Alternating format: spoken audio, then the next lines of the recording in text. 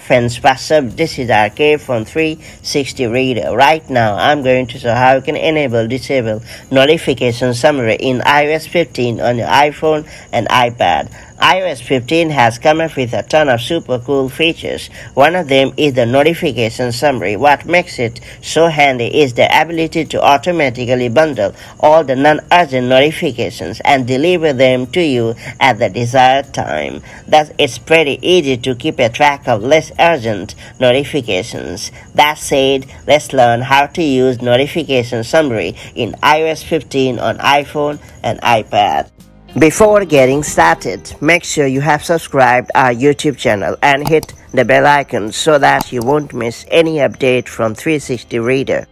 First off, launch Settings app on your iPhone and iPad, then choose Notifications. Next, tap on Schedule Summary and then turn on the toggle right next to Scheduled Summary. After that, tap on Deliver Summary and then choose the preferred frequency of the notification summary. Depending on your needs, you can choose to receive the notification summary 2 times, 3 times, or up to 12 times a day. Next, tap on the Summary option under Schedule section. After that, set the time when you want to receive the notification summary. Next, tap on Apps in Summary. Then select the apps which notifications you want to receive in the summary. After you have customized the notifications summary, quit the settings. That's pretty much it. So that's the way you can enable and use notification summary in iOS 15 on your iPhone and iPad. Now that you know how notification summary works in iOS 15, make the most of it to keep a tab on less urgent